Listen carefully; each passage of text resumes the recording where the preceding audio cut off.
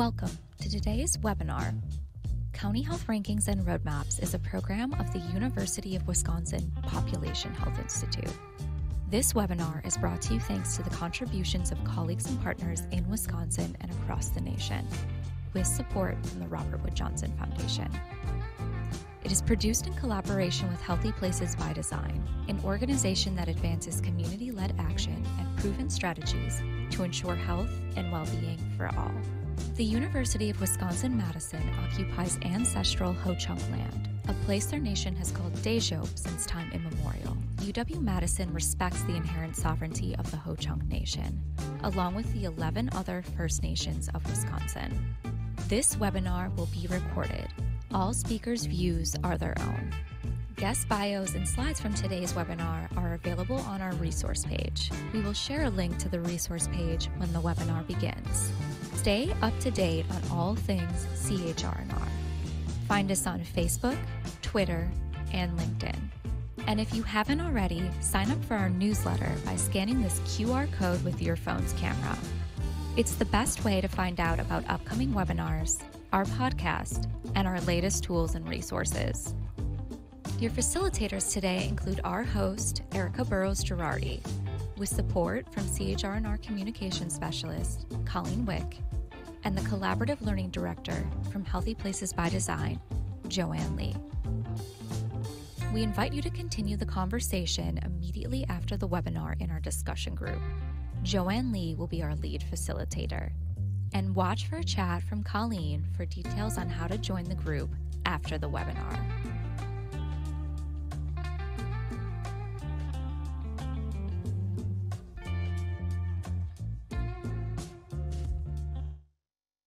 Hi, and welcome to the connection between the gender pay gap and health.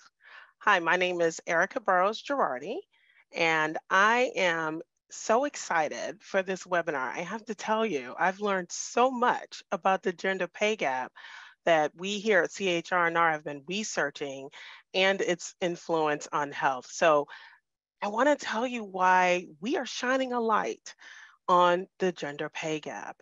Here at CHR&R, we believe that it is possible for everyone to have what they need, not only to survive, but to thrive. Together, we can shift resources to people and communities who need them the most. We use our collective people power to remedy the scarcity caused by capitalism, reimagine the way we produce what we need to thrive, redistribute and restore resources, and share the abundance of this earth.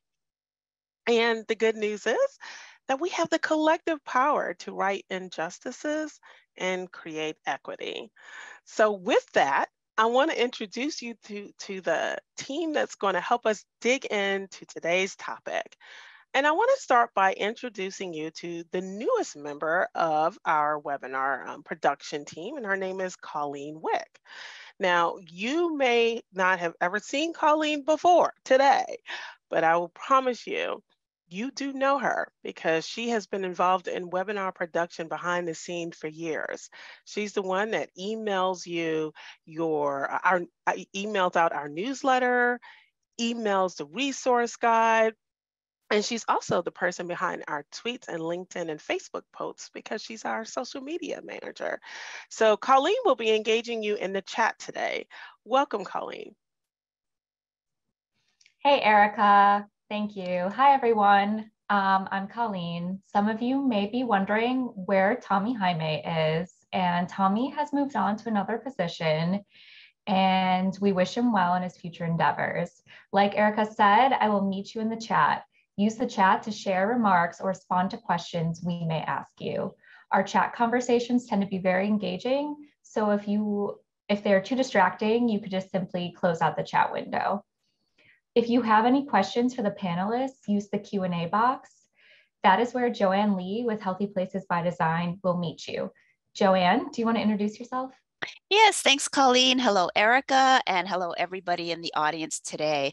I'm really excited to be here in today's webinar, and my role will be to manage the Q&A box. So as Colleen mentioned, remember, if you have questions for the panelists, it goes in the Q&A. If you're wanting to share about yourself or strategies related to today's topics, go ahead and put that in the chat.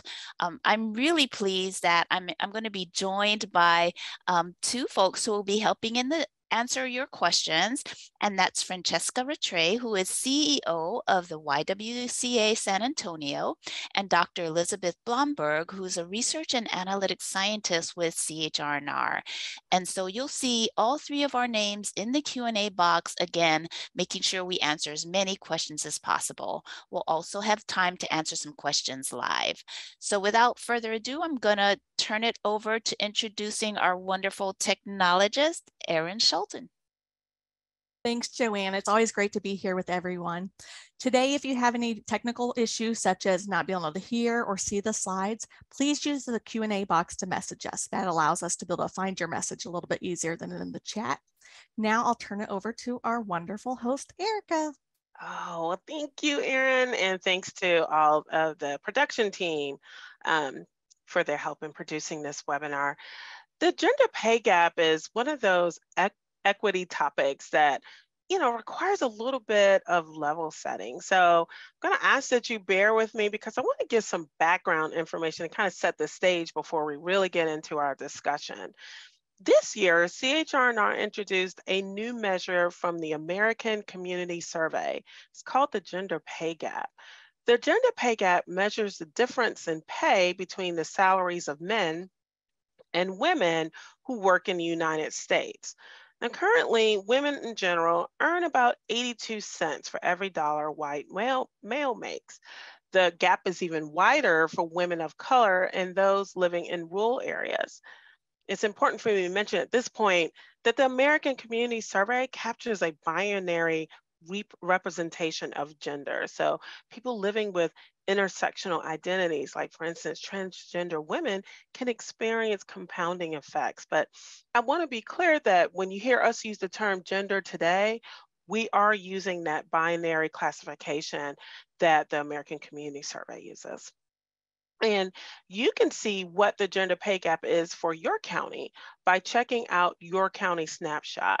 The gender pay gap is listed as an additional measure in the social and economic bucket. Have you ever thought about what's behind the gender pay gap? Why do women get paid less for the same work? It is very complicated, but the short answer is the value that we place on work that is perceived to be suitable for women lies at the heart of the gender pay gap. So, what are those roles that we have deemed suitable for women? They tend to be nurturing roles like childcare providers or teachers, educators, nursing assistants.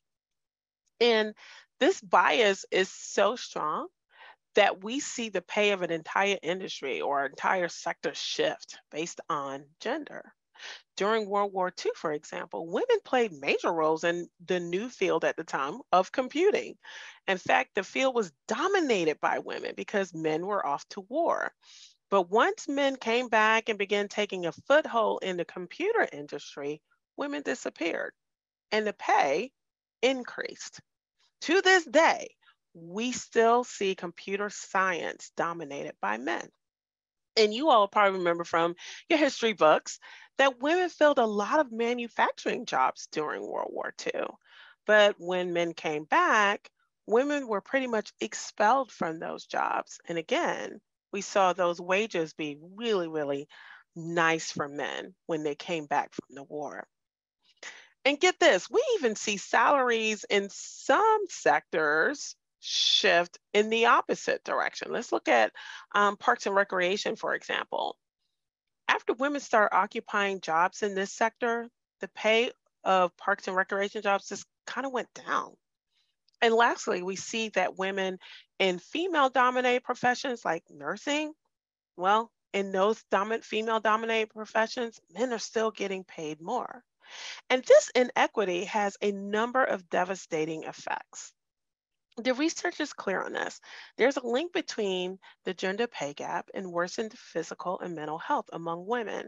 Women can suffer from stress and anxiety because they're not getting paid what they deserve. We'll talk more about this later in the webinar. The gap also contributes to poverty among women and children. When women are paid less, they struggle to make healthy choices like buying healthier food, living in safe, secure housing, or affording childcare, let alone preventive care. The gender pay gap affects everyone, not just women, because women are earning less. And when women earn less, they have less buying power, which means that there's less money being poured into the economy. And this slows economic growth, which affects all of us. We can close this gap, folks. I know everyone looks for the quick fix, but there really isn't a quick fix for a practice that is centuries old and has no singular cause. However, there are steps that can be taken at the federal, state, and organizational levels. And I've selected 3 policy solutions to highlight. Know that there's a lot more though, and you can actually find out more by going to our website. But at the federal level, policies that would guarantee paid family and maternity leave is a start. Women tend to be the primary caregivers. So when children get sick or elderly parents need transportation to medical appointments, most likely it's mom who's taking time away from work. And if she isn't paid for that time, she loses income. And some of you ladies know that you've had to save your annual leave or your sick leave so that when it was time for you to welcome your new baby home, you had enough time to recover. So I know that we've heard all the age-old argument that guaranteeing paid leave would cost businesses too much. I mean, we simply can't afford it.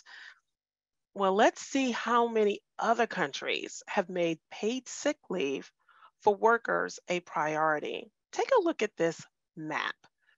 The orange counties that you, not counties, the orange countries that you see here are the ones without guaranteed paid sick leave. Notice there's a country that's notable that's orange there, and that's the US. Yes, according to the World Policy Analysis Center, which tracks health policies globally, the US is the only industrial country without paid sick leave.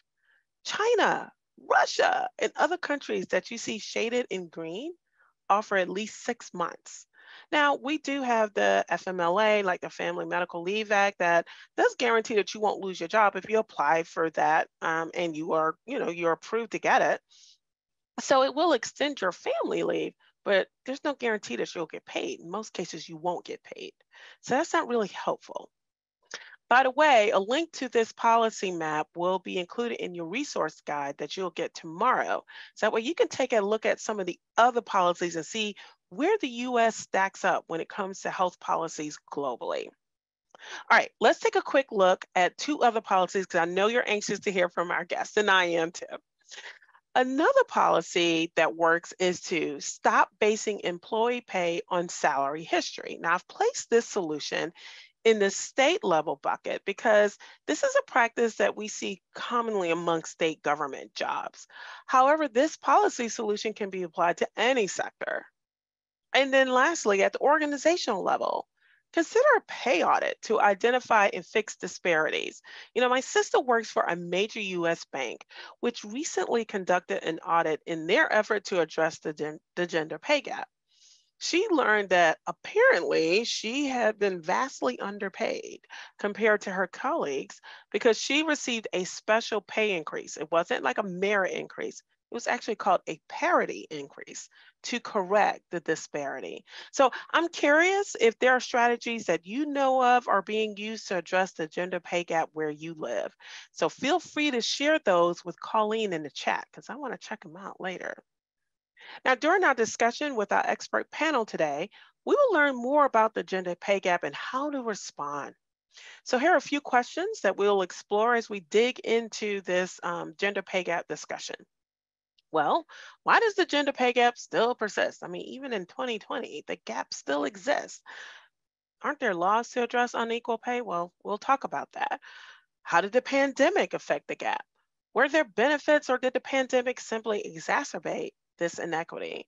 And of course, as advocates of better health and equity, closing the gender pay gap is of interest to us, but how do we encourage others to be just as interested? Like, how do we message the need to close the gap? Well, we're going to hear from our guests about one thing that they're doing that's helping to encourage people to close this gap.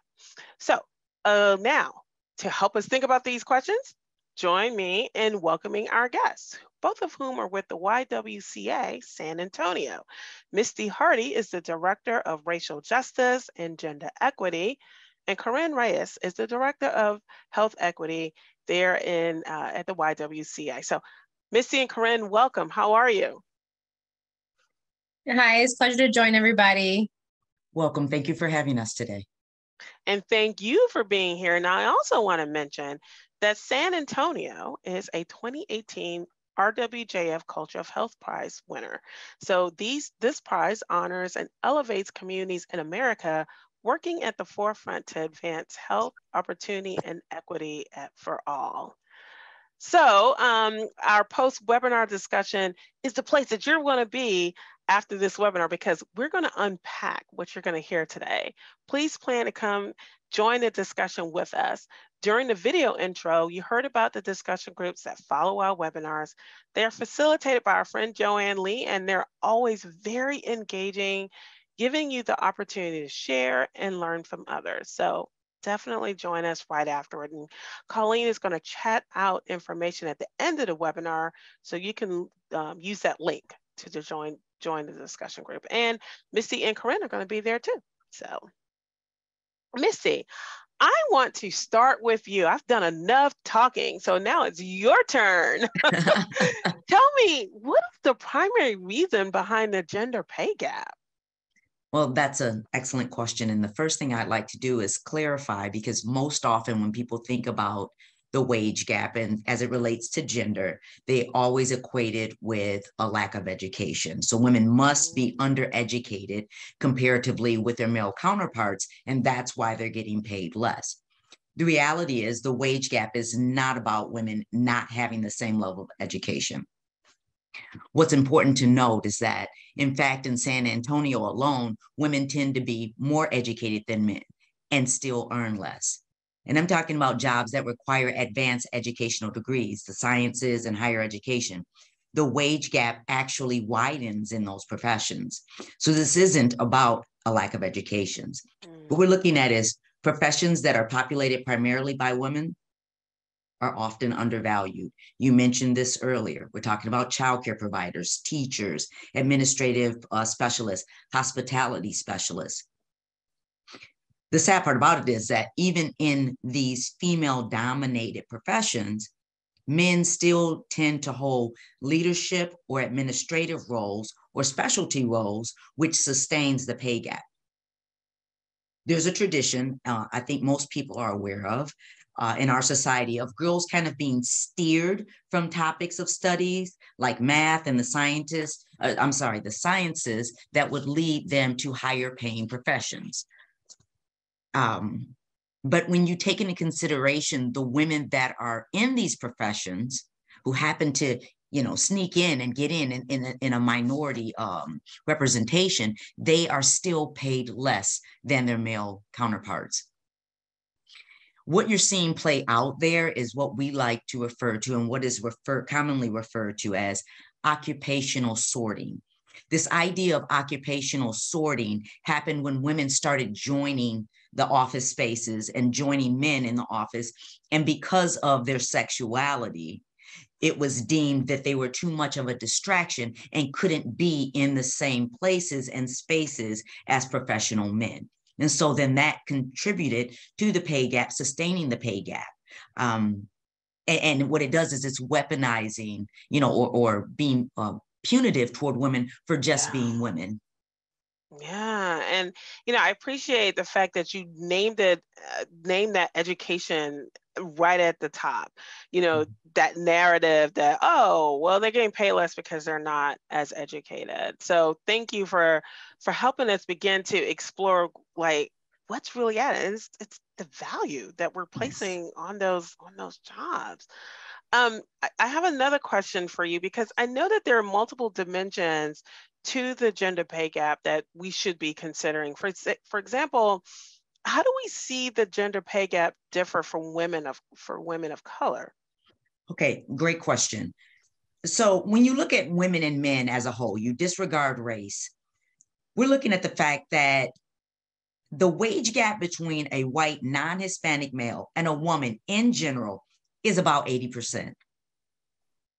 But when you consider race and you look at it, you're looking at Black women making 63% and Latinas making 55.4% to every dollar that a man is making. And the reason behind this is because work that was historically performed by enslaved women, right? Care work, like we said before, childcare, elder care, teaching, domestic work, all of those have always been viewed as free work and undervalued. And so because they're undervalued, they don't take into consideration the physical and mental effort required to sustain these positions and these occupations. So because they're undervalued, they're going to be underpaid.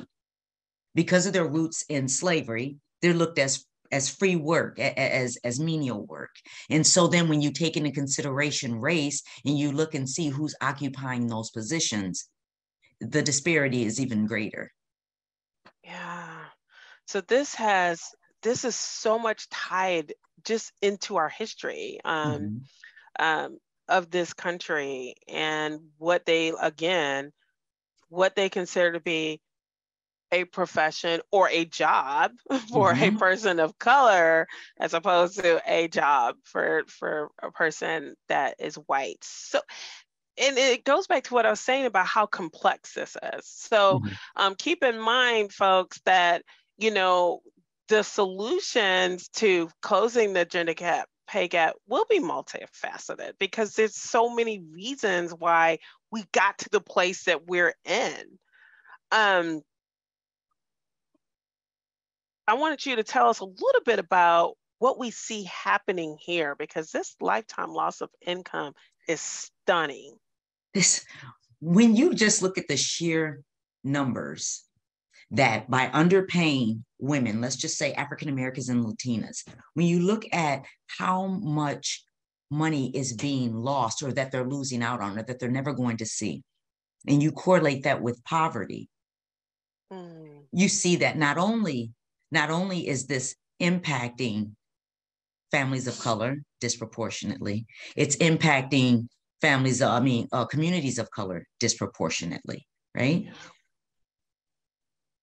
So over a lifetime, if an African American woman or a Latina were paid what they were actually due, they wouldn't be in poverty.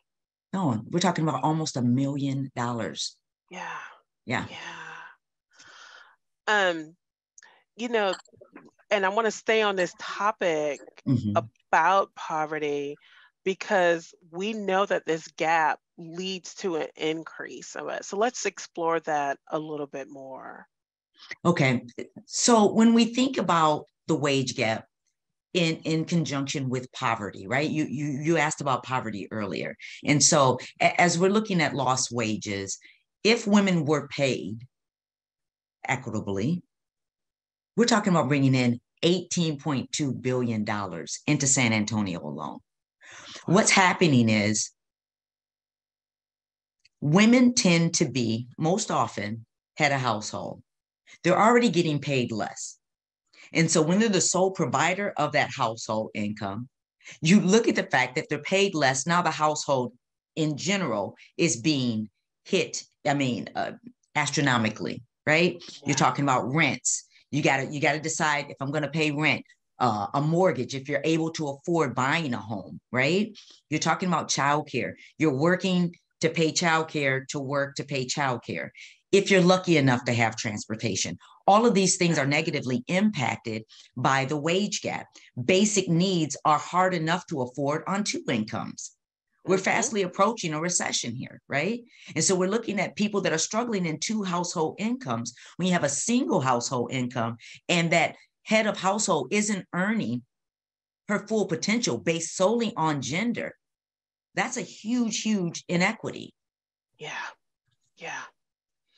And we're going to talk about the wage equity awareness campaign that you all are doing, but you did it with the United Way of San Antonio. And I want to talk about this finding first, and then we'll get into what about the wage campaign, because in this finding, you found that there was that direct link between poverty and women who are head of households. And you were just talking about that. And a lot of these head of household, when they're head of household like that, they're most likely a single parent. And I've heard the argument that if a woman chooses to be a single parent, that's not my fault. I mean, why should I care if a woman makes a decision to be a single parent? And I just I know I'm playing devil's advocate, but because I've heard it, I'm willing to bet that people in our audience have heard it as well. How do we respond when we hear something like that? Well, I would agree with you and bet a lot of people have heard that argument. That argument is a time-honored tactic, and it's a deflection from the true issue.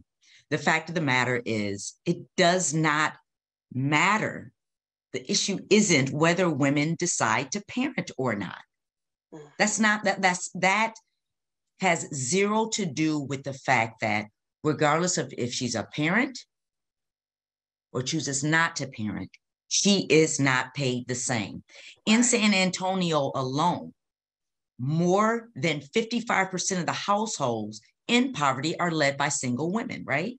When you're looking at that and you add that pool of women to women in general that aren't being paid their worth, we can say that this has zero to do with her parenting, her choosing to be a parent, and it has to do with providing arguments to discriminate against women deciding to parent or not, and then putting a value saying whether they're deserving or not based on those choices.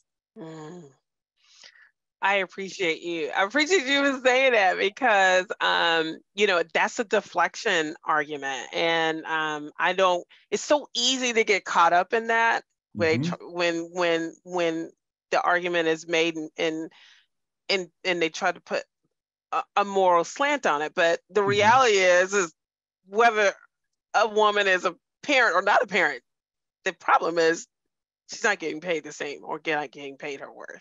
Exactly. And so let's be clear about what the real issue is always. Yes. All right, so tell us a little bit more about the wage equity campaign that you all created to message the need to close the gap. Okay, so the unique thing about our campaign is that in 2019, just before the pandemic hit, the YWCA has made the wage gap a priority ever since women entered the workforce, right? It has been a focal point of the YWCA. However, in 2019, we were fortunate enough to have our local United Way support and share our concerns for the working women in San Antonio. And they put out a request for proposals to local area nonprofits, and our proposal was accepted. Our first social media messages and imaging, the focus was to bring about awareness while simultaneously minimizing the negative rhetoric that's associated with addressing gender-based inequities. And what I mean by that is, when we first rolled out this PSA, just mentioning women and the topic of women being paid less was triggering. It had very polarizing responses and very negative responses. And it was almost as if that message could not be received. So what we did was we kind of recalibrated, and the decision was made, why don't we use a good old Texan male voice to do a voiceover, right? This PSA ran during the Summer Olympics. And it was so well received. And what that showed and what that proved is that not only is there a need for awareness, right? Because there's a lot of people that aren't even aware of the pay gap, how it negatively impacts them, how it negatively impacts them if they're a woman, how it negatively impacts them if they're a woman of color, and then how it negatively impacts their own community, regardless of gender. But what it also did was it reinforced the need for male allyship around this particular topic. And we could talk all day long about it being right, wrong, or indifferent. But the fact is, we do need male allyship to join us in addressing wage disparities, this wage gap. In San Antonio, what we did was we continued our efforts, not only with that PSA, but we created a business cohort. And anybody that's interested in either starting a cohort or needing support for a cohort, I encourage you to send me an email. I'll be happy to support you. What we did was we invited local business owners and employers to join us in the effort to raise community awareness and take intentional steps on learning why it's important and learning how they can ensure that women in the San Antonio area are paid equitably. So, cool. Yeah, well, I want to talk a little bit more about the business cohort in just a second, but now I'm going to ask Erin. She actually has the PSA, guys, so she's going to cue it up so you can see this PSA that Misty's been talking about. So Erin, go ahead and play that for us.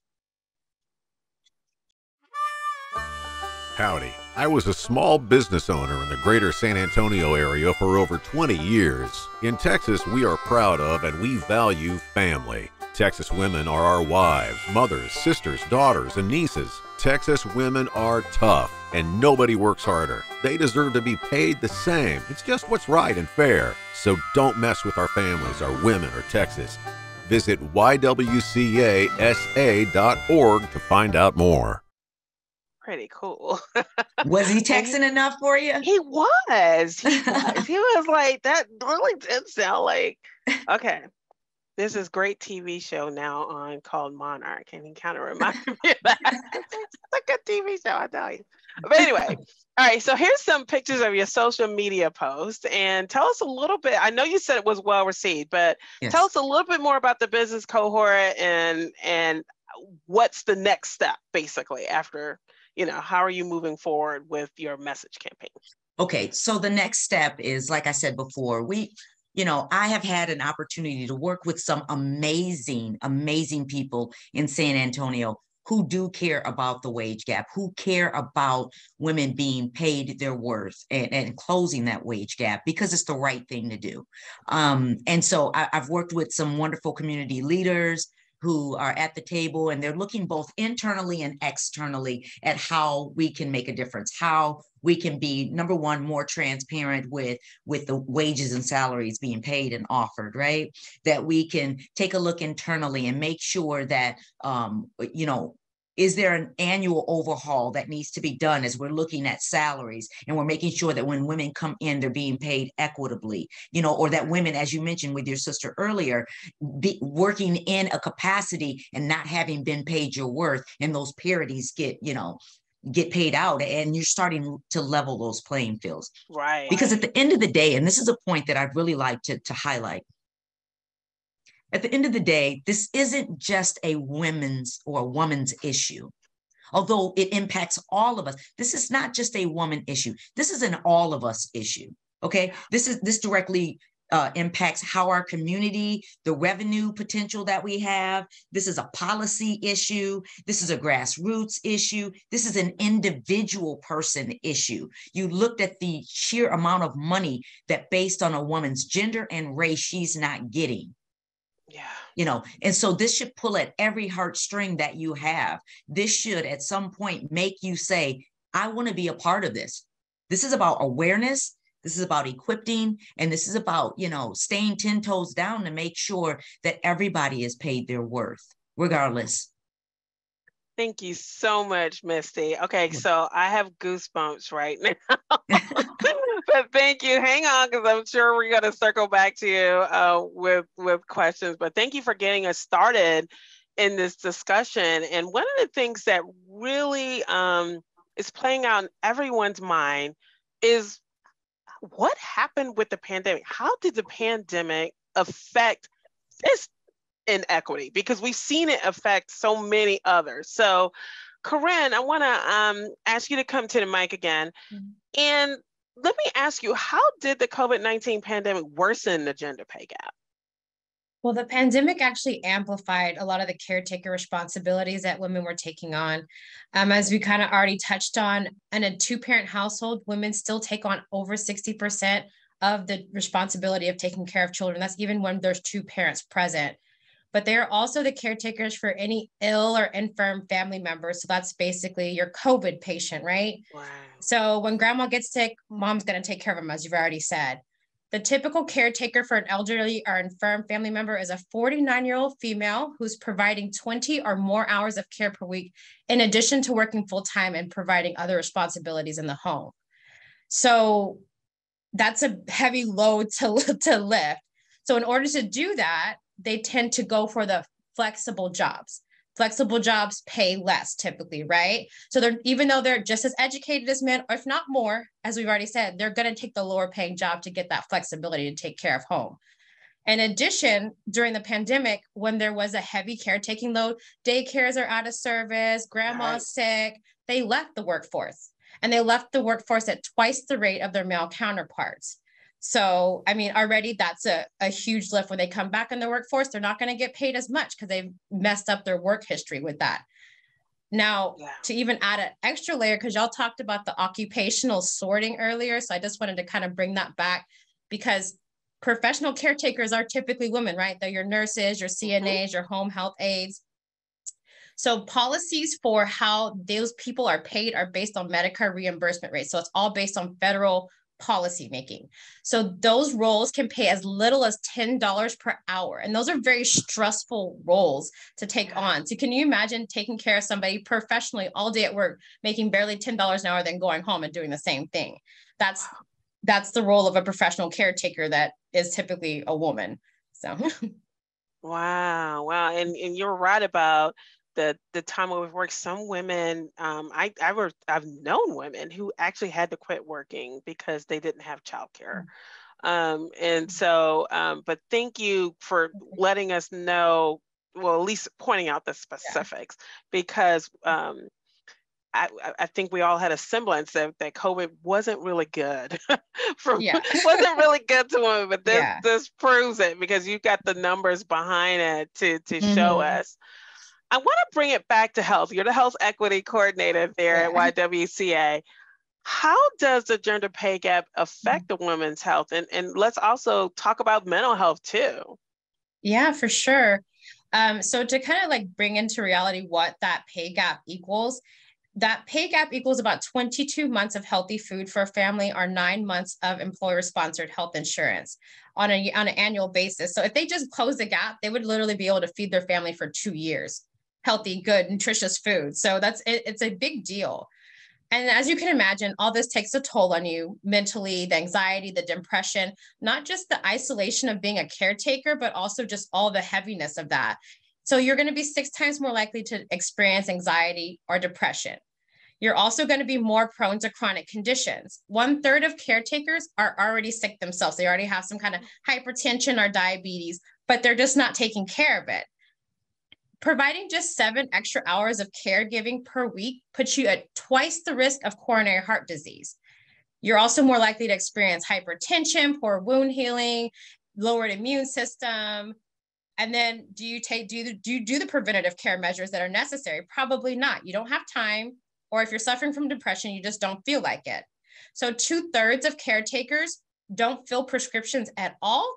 And another 1/3 of them don't go to the doctor preventative care visits either.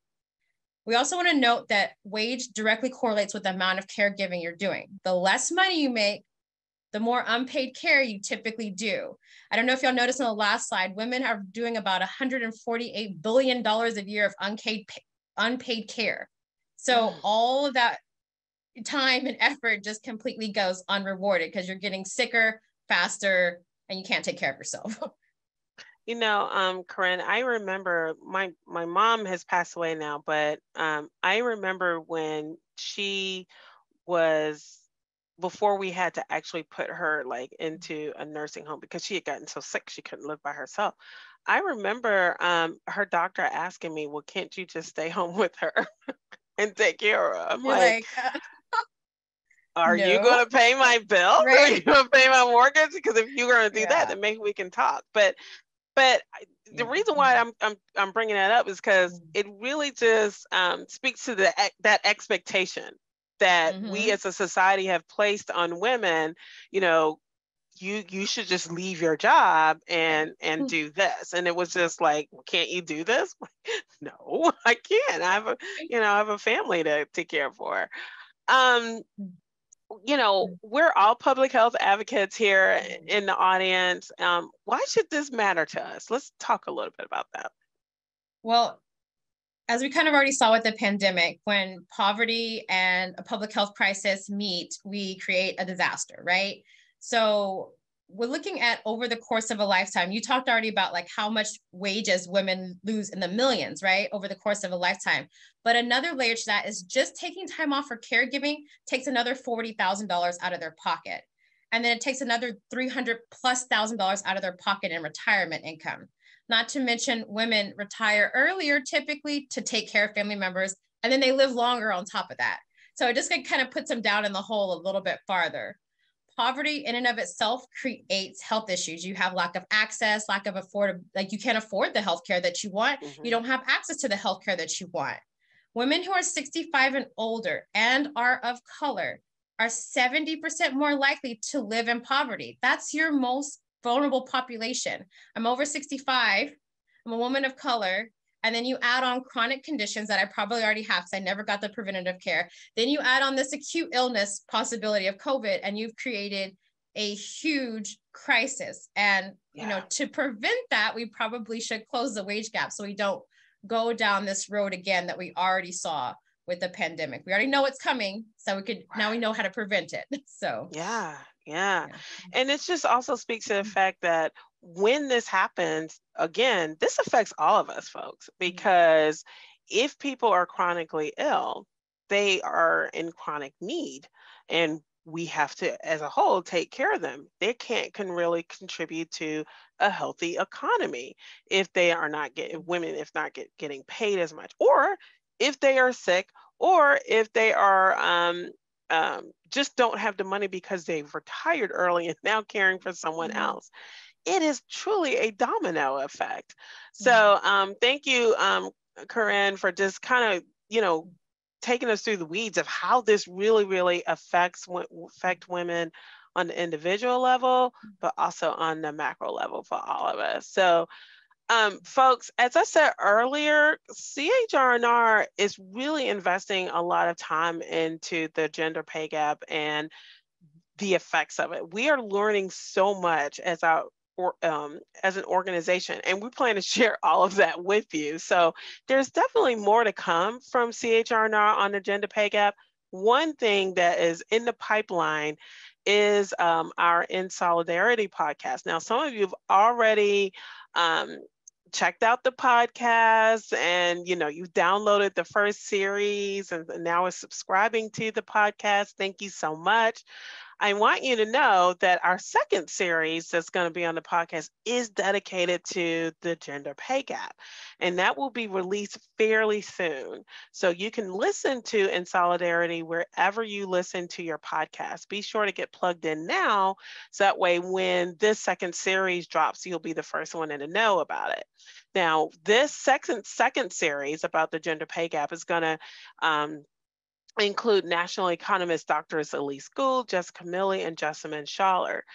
And we also have some CHR&R stars too, including Drs. Jonathan Heller and Elizabeth Blomberg, who is in the Q&A box with us right now, as well as Kirsten Frobaum. So you're going to hear from some really, really, really smart people, definitely smarter than I am when it comes to the gender pay gap, about what this is and how you can address it. And at the end of the day, we're looking for a solution so we can create a healthier community. So I hope you've enjoyed this discussion, and we're just curious if you feel like you can adapt any of the strategies that you saw in the webinar. Don't forget, we talked about state strategies in terms of getting rid of those applications that ask for your pay history. We talked about organizational strategies that you can use to raise to have pay equity or pay parity.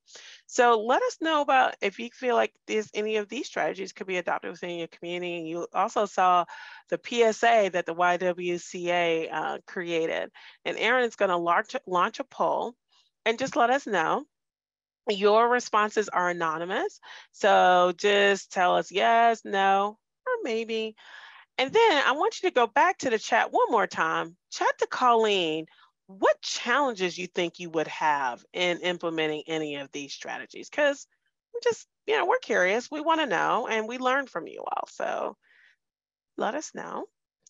And Erin, you can go ahead and close that in 5, 4, 3, 2, 1. You can go ahead and close that poll. So thank you. You don't have to share the results because these are all anonymous. So thank you so much for that. At this point, I'm going to invite Joanne to the mic. Let's see what kind of questions have been popping up, Joanne. Well, it's clear from the Q&A box activity that our presenters really got folks not only thinking about this strategy, but really motivated. If you go back, Misty and Corinne, and look at the chat later after this live, you'll see people saying, that's so true. Thanks for laying that out. You made this so clear. So I think, one takeaway for folks is going to be that they feel ready to make the case even more strongly in their own community. So thank you. And I do have to give a shout out to Dr. Elizabeth Blomberg, who has been answering lots of very specific data questions in the Q&A box, which I cannot do, but she's clearing them out. So folks, if you posted a question that's very data related, make sure you get your answer from Dr. Elizabeth there in the Q&A. But we do have some questions for our presenters, Erica. And I'm going to start off because it really caught somebody's attention when you mentioned the collaboration with your local United Way and really kind of starting. So it wasn't just the Y kind of out there in San Antonio trying to really address this this issue, but you partnered with another nonprofit. How did this effort inform their work? So it's clear, everything that the YWCA is doing around the gender pay gap. What have you seen in terms of maybe continued partnership with your United Way or things that they're doing that's complementary? Definitely the continued support, because as I said before, we were fortunate enough to have our local United Way not only support our efforts, but also validate the need for awareness and continued support for the wage equity, to address the wage gap in our community. And so this wasn't a kind of a one and done type of thing. The partnership is there because our local United Way is behind it. They understand it, they support it, they want to address it, and they understand that the YWCA San Antonio has been in the forefront and that we are going to address it. We're not going to shy away from the difficulties when you're talking about policy change, when you're talking about bringing about awareness, whenever you're talking about addressing, potentially polarizing topics or triggering topics, we do have our support from our local United Way. And, historically speaking, the YWCA has always been in the forefront of those very difficult conversations and social injustices. And so we are quite fortunate. Yeah, that's great. So opportunities for folks that do have a United Way in their community to try to get them engaged and use yours as an example. So I love this question from Callie. And he says, as a male ally, what would be the most impactful small movements we can do to change the status quo of the gap? That is an excellent question, and I appreciate that question. The first thing that you can do is you can be vocal, because whenever we're looking for allyship, right, and we're looking for strong allies, that means that you are going to occupy spaces where marginalized voices are often not heard. And so you will, based solely on your gender, have an ability to validate the wage inequities experienced by women and by women of color. And so speaking with your own HR department, understanding and learning about your own wage practices or you know, your hiring practices and advancements, and are women being, you know, are women at tables where decisions are being made? And if you have that capacity to be a voice in areas where women's voices are either not heard or shut out or minimized, then I would encourage you to use the privilege that you have to be a voice, to encourage other men to be voices, to speak in arenas where, you know, we need those voices heard, because we're talking and often no one's listening for all the reasons that we outlined.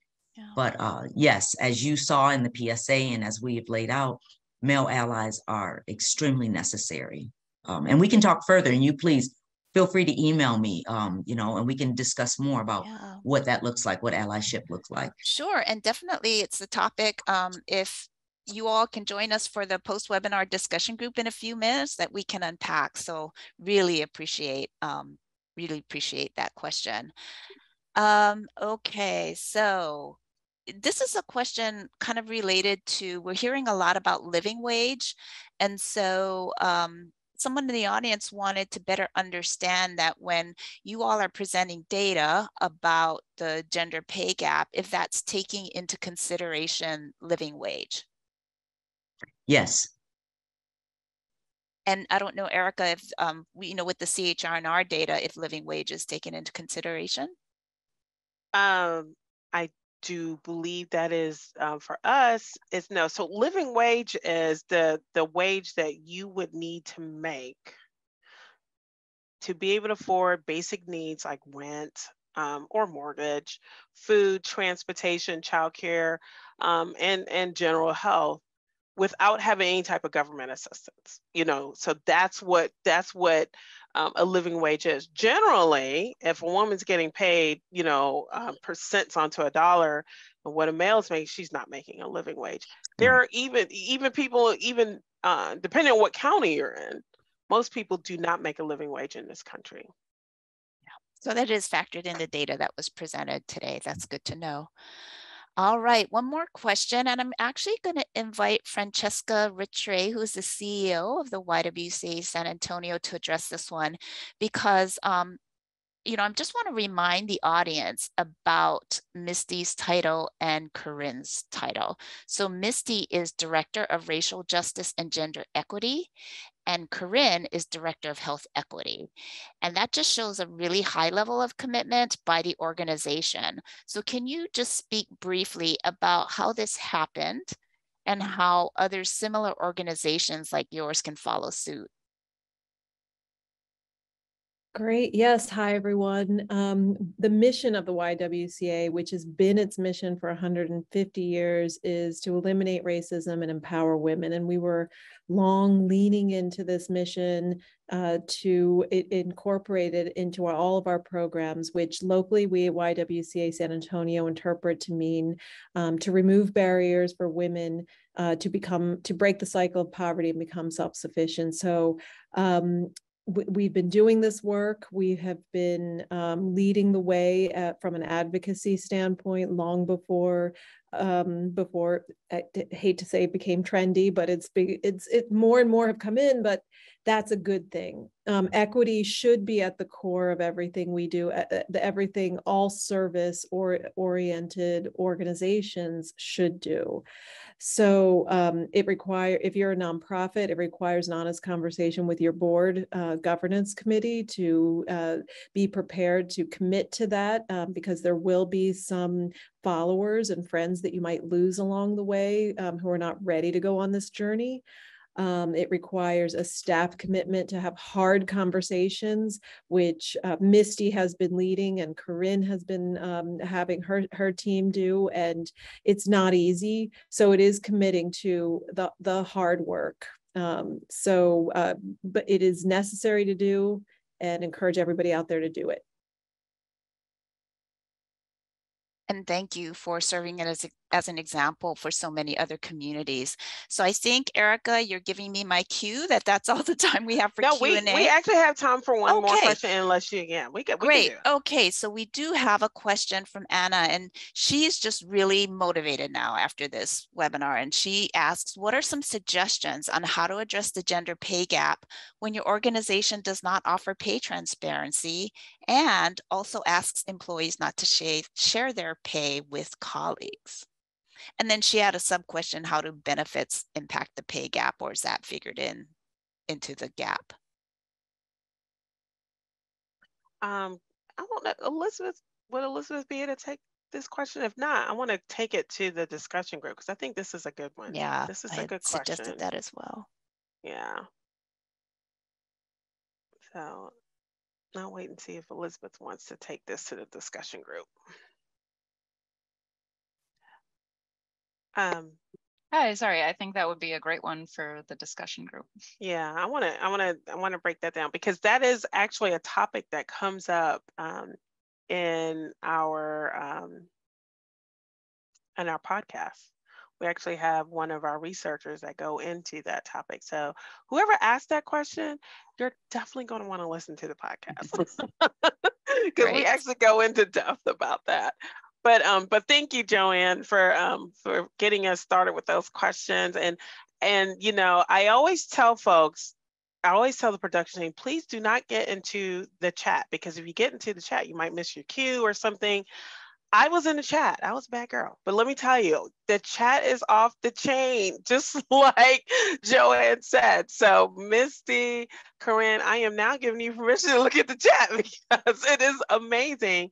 I also want to give a huge shout out to South Carolina, because someone placed in the chat that South Carolina recently passed a parental leave bill that Governor McMaster signed into law. So huge shout out to South Carolina for doing that. Folks, let us know what you thought about this webinar. We love your feedback. I'm asking Colleen to chat out a link to a survey, and if you would take the time to complete that survey, because the reason why we bring these topics to you is based on what we hear that you feel is important to you. So make sure you fill out that survey. We actually do listen to your feedback. And speaking of listening to your feedback, I want you to mark your calendars now for October and November, because we're going to present a two-part series called Rural America's Opportunity for Equity. And these two webinars are going to be unlike any other we have ever done. All this based on your feedback. So each one of these webinars are going to present strategies to advance equity in rural areas. So if you're a member of a health department, municipal county government, member of a partnership, I want you to not only be here, but to invite your partners. And I want you to kind of be in the same room with them, because each one of these webinars are going to be like a workshop of strategies. So we're going to be workshopping things as a group. And these webinars are responding directly to the calls for support that we've been hearing from the audience. We need support when it comes to promoting equity and justice in rural areas. So we're going to do that starting in October. First, we're going to hear, we've heard from you that messaging equity and justice is, to decision-making policymakers can be challenging.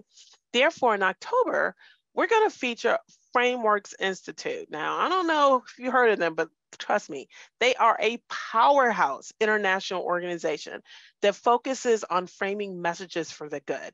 So Dr. Andrew Vollmer will be here to share new research that's going to support you in framing the benefit of equity for communities. You don't want to miss this. And then in November, we're going to workshop, how do you leverage all the assets that you find in small town America? How do you leverage those assets for equity? And you're going to hear from Chris Estes with the Aspen Institute, another powerhouse organization. And Chris is going to introduce us to a new tool called the Thrive Rural Framework that will help you focus on what bridges rural communities rather than divide them. I'm telling you, this is going to be great. So we'll be adding a few other guests to this panel. These are those who have committed thus far. And registration for these webinars will be released soon, but don't forget to mark your calendars. That's October 18th and November 15th. And also, if you're coming to APHA this year, make sure you stop by the County Health Rankings and Roadmaps booth. I want to meet you. So we will be there in Boston on November 6th through the 9th. Be sure to stop and see us. And don't forget about that discussion group, because we're going to head over there now and really unpack this, folks. We're going to really just get in there, get our hands and feet really deep into this discussion. Colleen's chatting out a link for that right now. Joanne is probably headed over right now. So please join us in the discussion group so we can talk more about the gender pay gap. And also be sure to stay in touch with us through social media and by subscribing to our newsletter. So thank you so much for everything that you do to create equity in your communities. And thank you to our stellar guests, Misty, Harty, and Corin Reyes, for sharing their wisdom with us today. I will see you next month. Thank you.